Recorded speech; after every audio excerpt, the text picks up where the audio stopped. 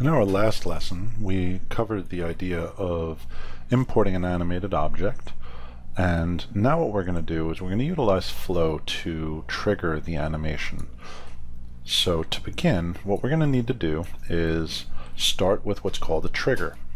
So in our Create panel, if you don't have the Create panel open up here on the top right, you can go Window and then go Create, and that will also launch the window for you.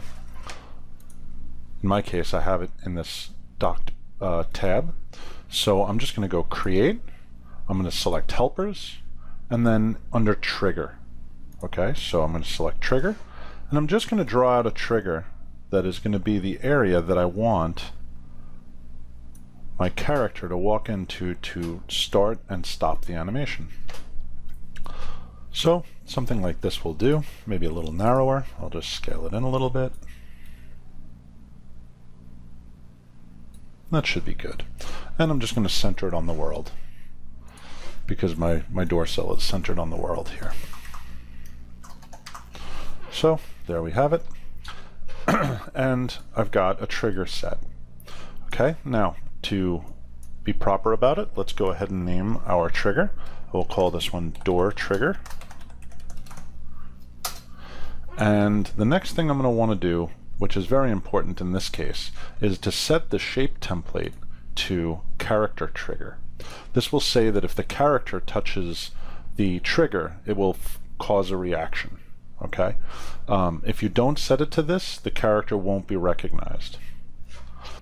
So once done, we can move into the level flow and start connecting the pieces that will make our animation play. So let's go ahead and jump into level flow. And the first thing we're going to need is an action to start up the whole thing.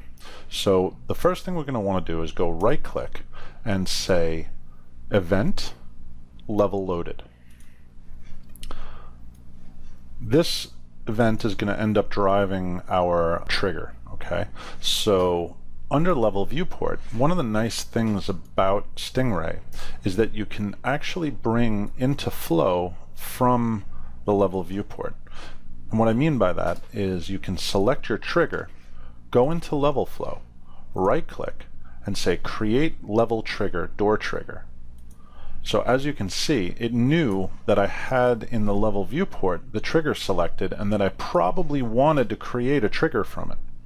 Okay, so that's kind of nice and very easy. So you don't have to go looking through the menus. Of course you can find it in here as well, but it's just a much easier way to get that done. Okay, so from here what I want to do is I want to go from level loaded to enable.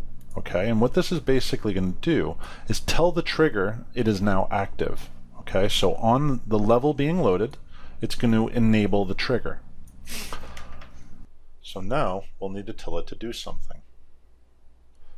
So right click, Animation, Animation Clip Reset and Play. We're just going to move that guy up a little bit, and we're going to do the same thing again. So Animation, Animation Clip, Reset, and Play. Because we have two animations that we're going to play. We're going to play the door open and the door closed.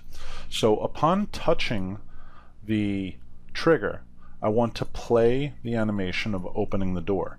So I'm just going to connect from touched to play. I'm going to select the animation that I want to actually have happen. So I'm going to go ahead and hit the door open. And this one's pretty much set. Now I'm going to take the untouched and I'm going to drag that one into play on the top one.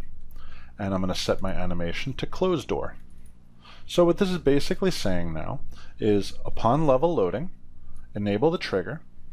If the trigger is touched, I want you to play the open door, and if it is not touched, I want you to play the closed door. The important thing here for us is to make sure that our loop is set to no, so we're going to set that to false, and we're going to set the loop down here to false. And the last thing we're going to need is to feed what unit we're going to play this animation through. So let's go back to our level viewport. Let's select our door and right click, and once again we're going to use that to drive our create, and it's going to create our level unit right away.